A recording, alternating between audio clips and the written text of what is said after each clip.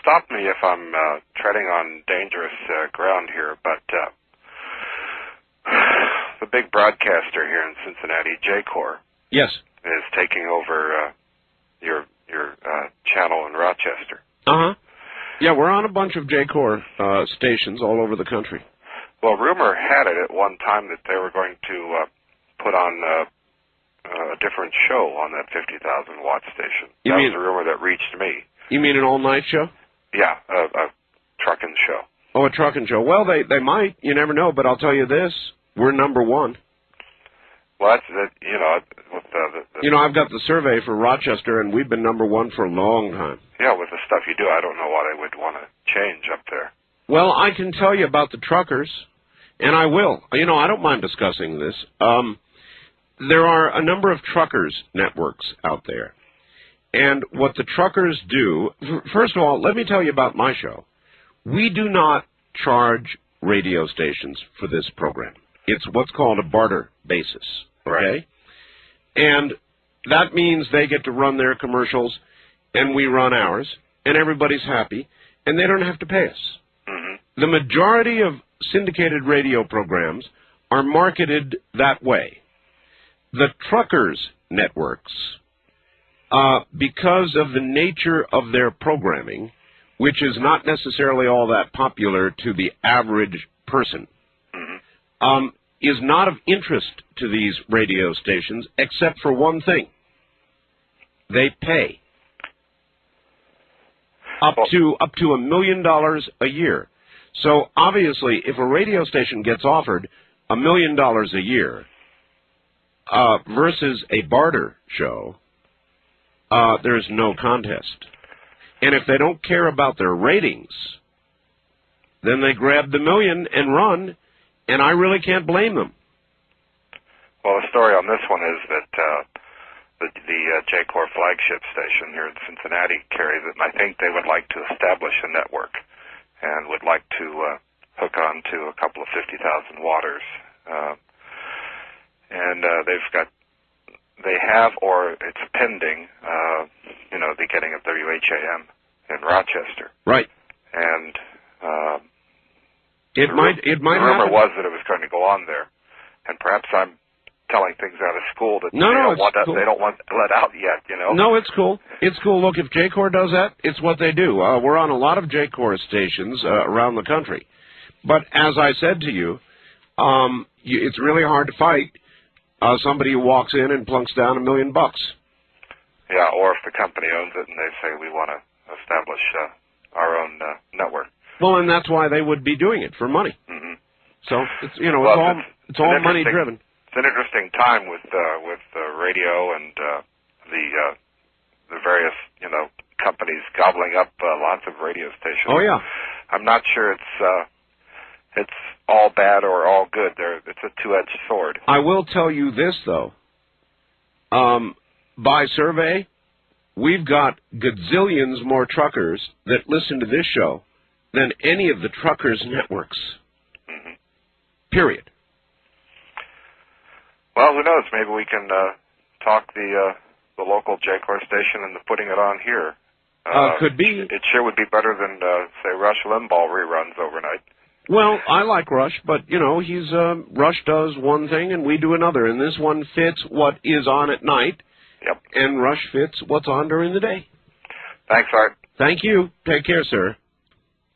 I'm going to prove something to you. And what I told that caller, there are a lot of truckers networks out there right now, so-called truckers networks. And they somehow think they cater to truckers. They play some country and western music, and I guess they talk about traffic jams. I don't know what the truckers networks do, frankly. But for a long time, I've known that we have gazillions of truckers listening. So I'm going to ask why I do this. I don't know, but I want to prove a point. So for the next 30 minutes, I want everybody out there to hang up. Stop calling. On all lines, stop calling. That means on the first-time caller line, the wild card line, the international line, the east of the Rockies line, the west of the Rockies line, hang up. Okay? and I want to open all my lines for truckers. Only for truckers. I want to prove a point. You should see I get hundreds, thousands of letters and email from truckers. And there is no question about it. And what I would like is the view of truckers. In other words, do you guys sit out there and listen to the Truckers Network because you're a trucker? Or do you listen to this program because of the subject material? I really would like to know. So, as usual, I will just ask, would everybody else please hang up? Anyway, they've been asking me to do this for a long time. So all my lines, and I'll give out the numbers, are open for the next 35 minutes only for truckers. And I would like to get your comments, because what that caller said is true.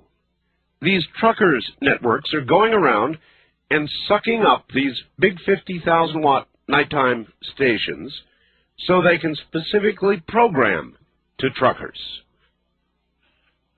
And though I haven't done a lot of listening, I believe that the primary content of the programming is, I guess, country music, because they figure truckers like country, which is somewhat true, and whatever else they do.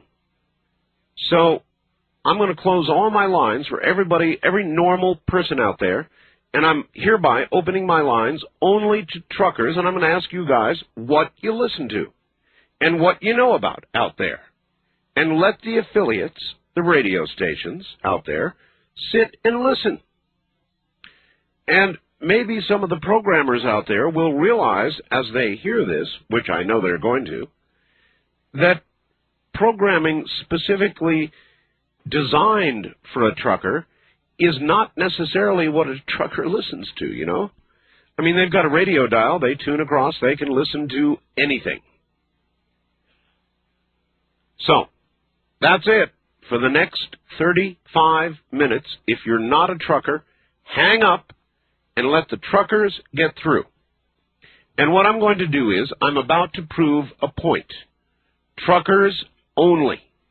Let's see if we can do it, okay? West of the Rockies, you're on the air. Hello. Yeah, hi, Art. Hello, are you a trucker? Yes, I am. I'm off tonight. I'm not in my truck. All right. I don't know anybody that doesn't listen to you, to be honest with you. What about all these truckers networks? Like... the TRM, some of the old fogies listen to that stuff, but, I run down the road at night, and somebody hollers on the CB and says, did you hear what he just said? And they're always talking about, whoever you have on tonight. Right. I'm trying to prove a point, and you're really helping me. I appreciate it, sir. Thank you. For the next 30 minutes, truckers only. From the high desert, this is CBC.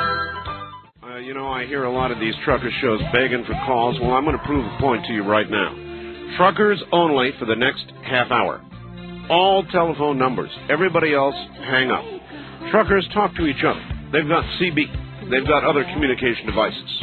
They sit at truck stops.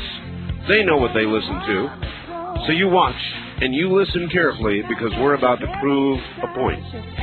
First time caller line, you're on the air. Good morning. Morning. How are you? Where are you? Oklahoma.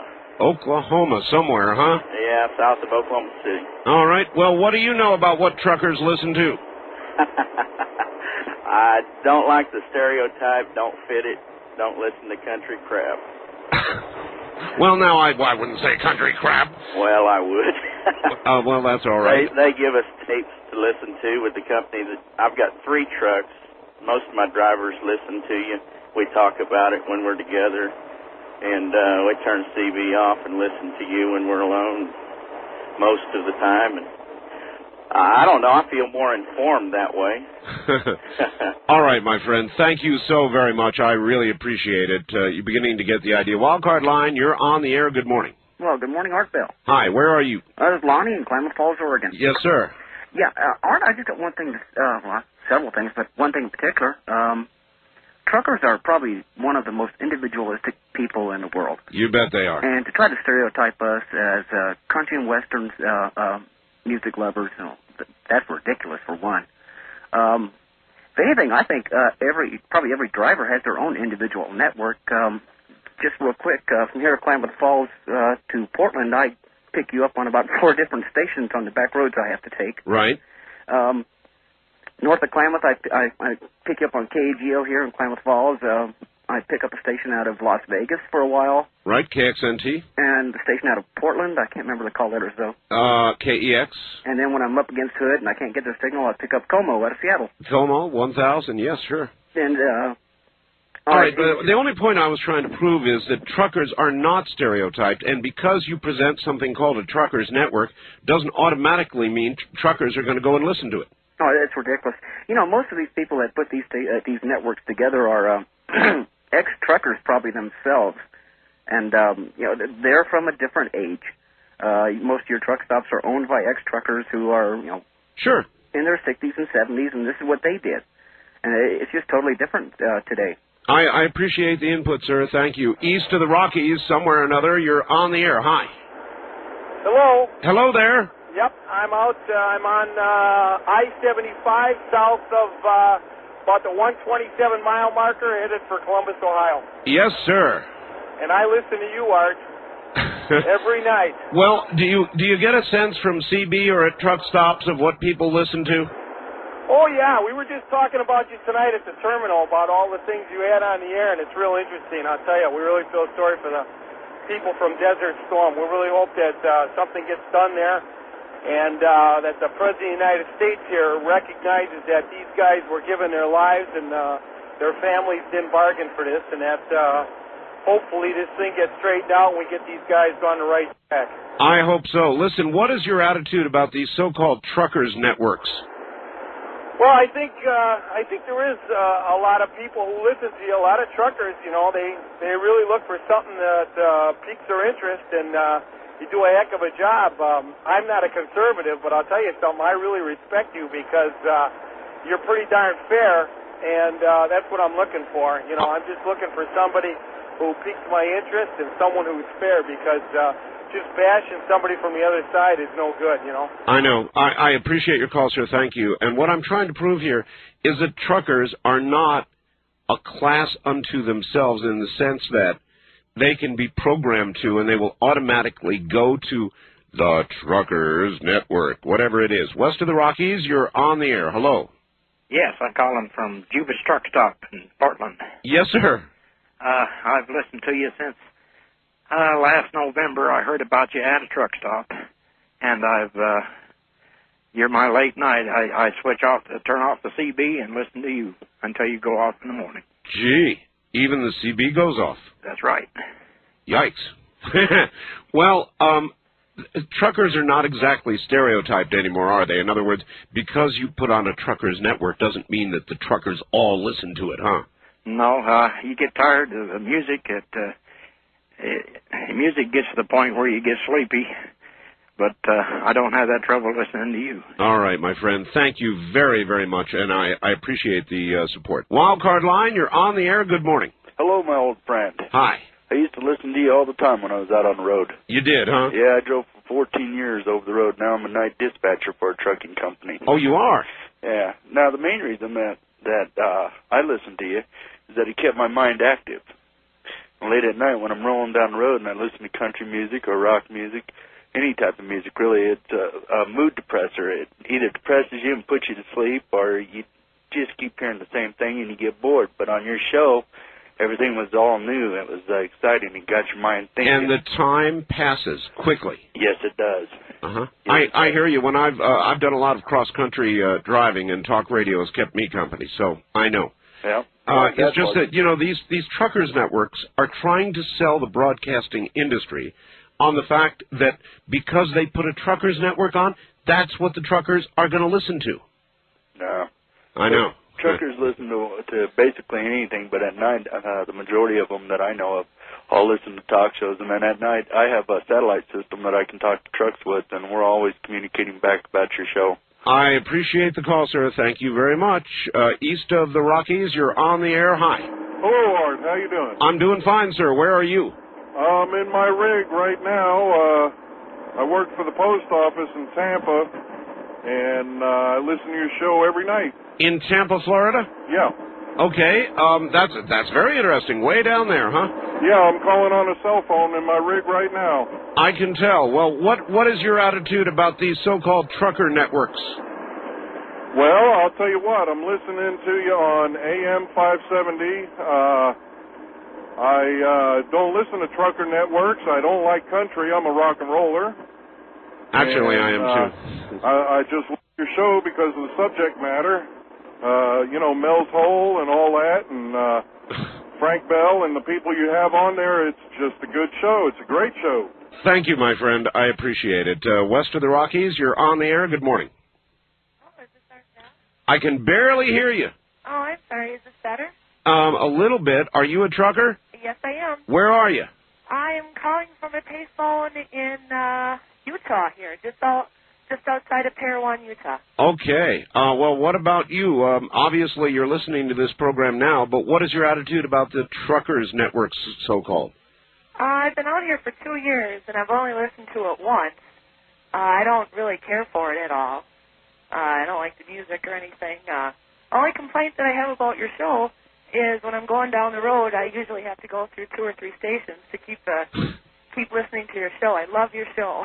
I thank you. Thank you very much. I'm just simply trying to prove a point. Thank you very much for making the call. First-time caller line, you're on the air. Hi. Hi, this is John from Highland, California, and Hello. I'm a trucker. Yes, hi, John. And I listen to your show every night at home and out on the road. That is when I can find it. All I need to do is get a list of where your stations are, but, yeah. Well, by the way, we do have a full and complete list on our website. If you're ever able to get up there, you can print it out and find out every station across the country. That'd be great. All right, my friend, thank you. East of the Rockies, you're on the air. Hi. Hello there. Actually, I think it's 1200. Hello. Hello. Yes, sir. Turn your radio off. Okay, it's off. Okay, where are you? Okay, I'm down here just north of Wichita, Kansas. Yes, sir. And I'll tell you, I'd rather listen to you than any of the truckers networks because, well, I mean, like the other driver said, it keeps your mind active. It keeps you thinking. Well, what do you hear from other truckers? I'm sure you must talk to other people about what they listen to. Oh, I do. I try to convert them over to listening to you because I talk to them about you, and they say, well, that sounds pretty interesting. It's better than music, and they'll listen. All right, my friend, thank you. From out in the middle of that's Heartland country. On my international line, you're on the air. Good morning. Hi, Art. Sounds like it's unanimous. Where are you? I'm in Kananaskis, Alberta, Canada. Are you a trucker? Part-time, yeah. So you listen when you're on the road? Yes. Yeah, I drive a snowcat out to the wilderness and then hop in that and do my thing. I was actually out there when you played your Yeti yell, and you're right. You don't want to be in the middle of nowhere. No, you don't. Thank you. Wildcard line, you're on the air. Hi. Hi, this is Joe, and I had to turn down the radio. Hi, Joe. Just want to say that the reason that I listen to the show is because it's an uppity show. Nobody wants to listen to this crap and this politics about everybody, and sad things and people putting everybody down. I like to listen to people that are talking about positive things like Gil Gross and you and Bruce Williams and things that make you happy.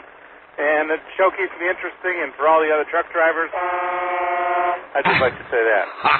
All right.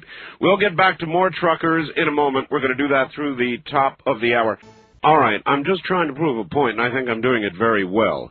Let me continue through the top of the hour. First-time caller line, you're on the air. Hello. Hello, Art. Hi. Hi, from a fellow ham and a trucker. All right. I just want to let you know, me and a bunch of other trucker-type hams, I'm in Loudon, Tennessee. My name is Nick, and I run Virginia and the Carolinas, Tennessee. Yes, sir. But there's a bunch of us get together on a pretty good coverage repeater in the middle of the night, about a half a dozen of us, sometimes more or less.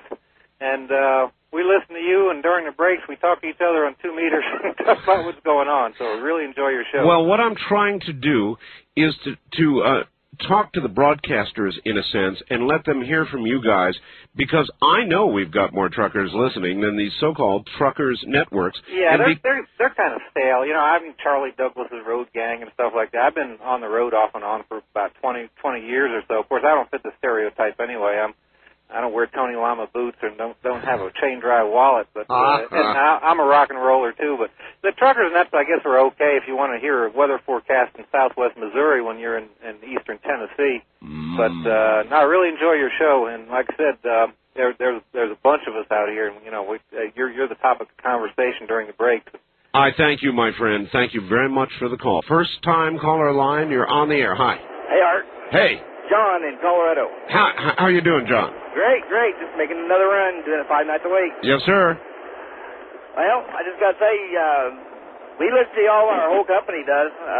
We're all across the nation, but we never listen to the other station, the trucker station. So you guys are not glued to the Truckers Network, so-called? What's that? We're not glued to what? The Truckers Network, so-called. No. There's nothing on there that'll keep you awake, at least with your show. We have something to think about, keep us awake all night, get us to our terminals.